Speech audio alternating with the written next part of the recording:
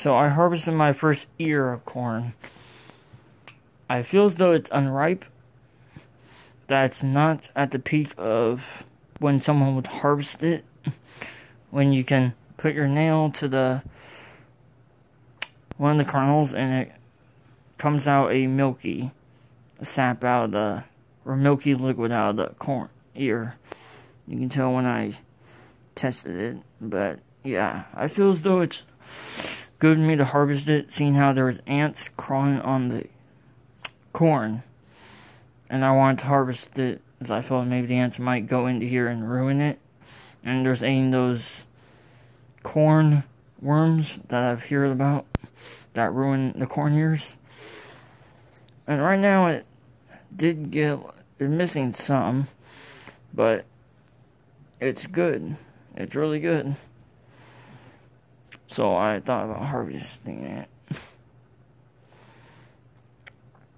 Hopefully the other 6, since there's 4 more bantams and there's 2 blue Rio Grande, which those are the cornflower ones. So those are still kind of small, and the other 2 bantams are getting pollinated by the wind and the pollen raining down for me, shaking the silk, not the silks, where the pollen's at. So I just wanted to show you this and say, well, this is probably just a experiment and probably just a lesson. Maybe next time I'll get one like this and it'll be better and I won't have an ant problem.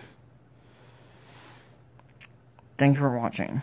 For my harvesting of this corn and talking about it and about what I witnessed in the garden with the corn plant. I can tell you right now, 2 or 4 corns for each box, how big it is, for how big it might be, even 2 next time. But this is a good learning experience. I'm happy to see where this went, and I'm glad I got this. Thank you for watching.